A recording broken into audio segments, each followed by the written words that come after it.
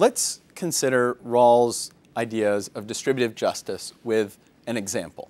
Imagine that there is a family, the happy family, and there's a husband and a wife and two boys.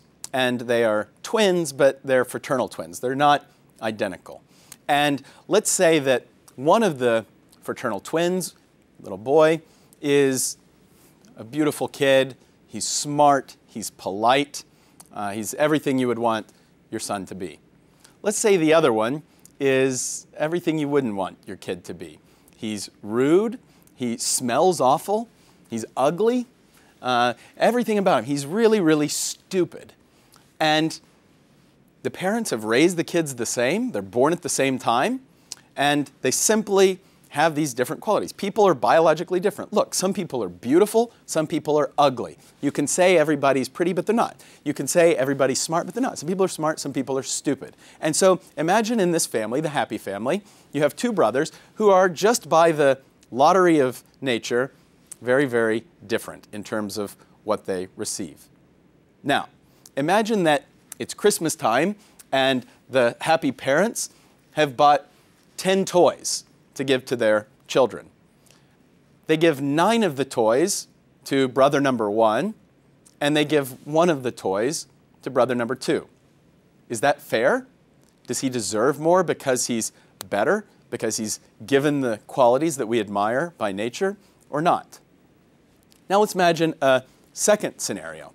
It's Christmas time, and the happy parents have told their boys that they want each of them to go off into the world, it's their 18th birthday, and to have a fair shot. And so they realize that one of them is endowed by nature with all the qualities that are likely to make him succeed.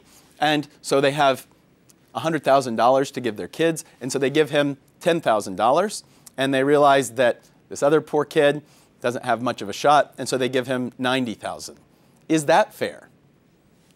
Imagine a third scenario, that they create a set of rules and they tell their kids, come Christmas time, based on the set of rules that we create, we are going to give you the number of presents you deserve. And so we have 10 presents to give you, 10 toy trucks, and we will give them to you, not 5 and 5, but rather we're going to give you however many you earn, however many you deserve.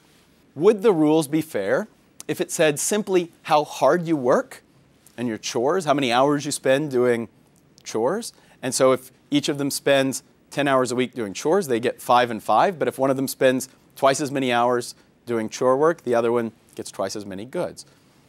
Would that be a fair set of rules? Imagine that they created a set of rules. They'll distribute the gifts at the end of the year.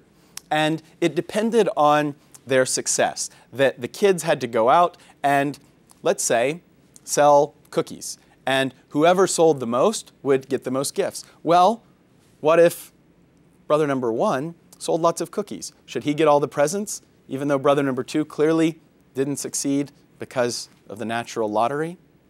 These kinds of questions help us get at the logic of Rawls' principle, the difference principle. Is it a just principle?